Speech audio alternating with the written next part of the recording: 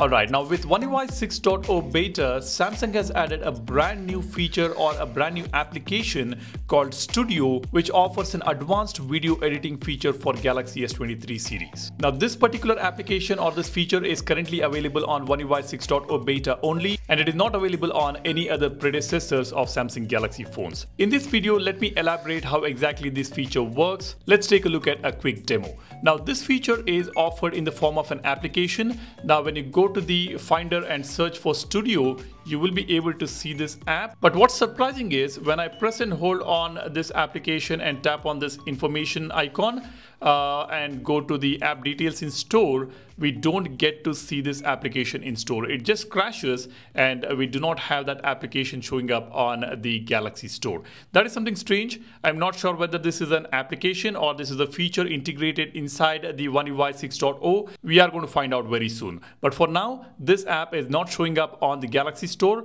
However, it is available on the system for video editing. Now, if you look at the changelog under Studio, Samsung says Studio is a new project-based video editor allowing for more complex and powerful editing. You can save unfinished projects and continue editing later.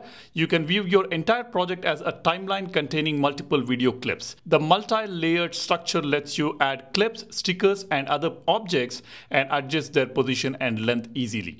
Now, this is what is mentioned in the changelog. Now, what we're going to do is let's open this particular application or this feature and let's see how exactly this works.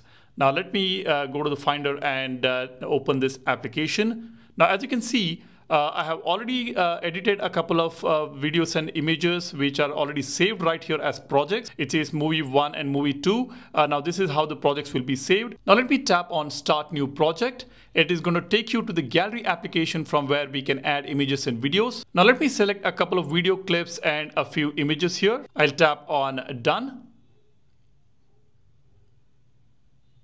You can see we have got the timeline right here where we can see all those images and video files that I've just added. We've got a very simple interface here. You can see the video clip right here on the top, and I can add more clips if I want. I can just tap on this plus button to add a blank clip or image or video from gallery. I can add it right here. Now at the bottom, you can see we've got text options. We can tap on it to add some text with fonts and alignment options we have got. Let me go back. We've got stickers option. You will be able to add any of these stickers from here. We've got multiple options. There are a bunch of stickers available here. We can also select these stickers from the gallery here. Let me go back. The next option is music. You can tap on this music icon to add music and soundtrack. Now here we have got this icon to zoom into the video clip or the content, and we can play back right here by tapping on this icon here.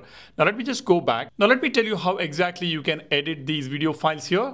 To select a particular clip, you need to tap on this timeline. Now you can see it has been selected. Now if you want to shrink this timeline or this particular video clip, you can use your two fingers to shrink it like this. Now wherever you want to cut this clip, you can just tap on this cut option, and you can just tap on this particular video clip which you want to remove, or if you want to shrink it, you can do that. I will remove this particular area here. I'll tap on delete option. You can see that part which you just selected has been deleted. Now let me select this clip again. Now if you want to trim this particular clip, I can just use these arrow buttons. Let's say I want to trim it from the left side. I'll tap on this. It is trimmed. And from the right side, I want to trim it. I just want this particular strip. I can tap on this icon. Now this video clip has been trimmed. This is how we cut or trim the video file here. Now let's select the second clip. Now you can see we have got a few images here, and I have also got this particular video clip here. Now I'll press and hold on this clip to move it towards the left, right next to the first video clip that I've got. I'll just drop it here. You can see it has been moved right here now. Now between this clip, if you want to add any transition, you can tap on this option. You have got few transition options here. You can just select the one you want. Between any video clips or between any files, you will be able to add these transition effects that you want. Now when you select a particular clip here, you can see more editing options right here at the bottom. We have got an option to crop this particular video clip. clip, and we have got more options here like straighten, horizontal and vertical options here. We'll be able to just use this slider to change the orientation of this particular clip. Now we have got this volume button to increase or decrease the volume of this clip. Then we have got the speed option to increase or decrease the speed of this clip. And then we have got these filter options. As you can see, I can select the filter that I want. And the last option is to change the tone of a particular clip or image. We have got various options here with the slider which will help us increase or decrease this particular tone. Now these are some editing options we have got right here at the bottom. Now once you're done editing, you can just tap on done. Now this particular edited video clip has been saved, and if you want to save it as movie, you can tap on save movie. If you want to delete it, you can delete it right from here. Now let me tap on this three dot button. You can see we've got options like rename project, size and format, share movie. Let me tap on size and format. You can see we can create this movie in full HD, and then we have got HEVC format to save space, or we have got this H.264 format which is compatible with most of the devices. You can select the one you want. So I would suggest you to keep the full HD resolution, probably because these clips that I selected are in full HD. It is showing me full HD. Now when we go back, this particular file will be saved right here. If you want to come back on this application and edit the file that you have saved, you can do that. Now you can see this is the movie which I just edited. Now let me close this app and let's come back here. I will again go to Studio application. Now you can see this edited file has been saved. I can just tap on it to again start editing this particular project. You can tap on edit to start editing it again. So let me just go back. Let me tap on done, and here let me tap on save movie. So the file is about 364 MB. You can see if I tap on save movie, 1.5 minutes of movie clip is getting saved, and it seems to be reasonably fast. Maybe if you add more larger video files, this is going to take time, but for a 1.5 minute of movie, this seems to be doing fine. But wait, I think there is some issue here. This got stuck right here at 46% and it is not moving at all. Maybe this is in beta, so this is not working that well. Let's wait for a solution. I'm not sure for what reason this has just stopped here.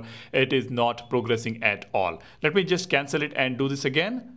Save movie. As you can see, now it has started exporting the movie.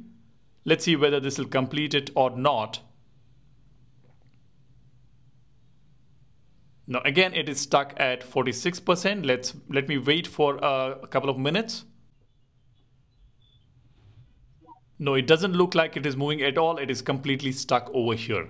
I'm not sure what is the reason. Let me do this again with some other video files and images. Maybe because this is in beta, this is not working right now. You let me know whether it is working on your phone or not if you have already installed the beta on your Galaxy S23 series. This is definitely a great feature or great application for video editing. I'm sure this will work much better than the default video editing application that we have inside the gallery, and maybe on DeX and on bigger screens, this will be much more useful. In the upcoming video, let me show you how exactly this particular feature can be used on Samsung DeX on a bigger screen. So stay tuned for that video, and I'll be posting many more videos about One UI 6.0. All those features which you have not seen or have not explored, you will be able to see that on the channel. So go ahead, hit the subscribe button and become a part of Apex community, and give this video a like if you find this video useful. Thanks for watching. My name is Salian signing off. Cheers. Bye-bye.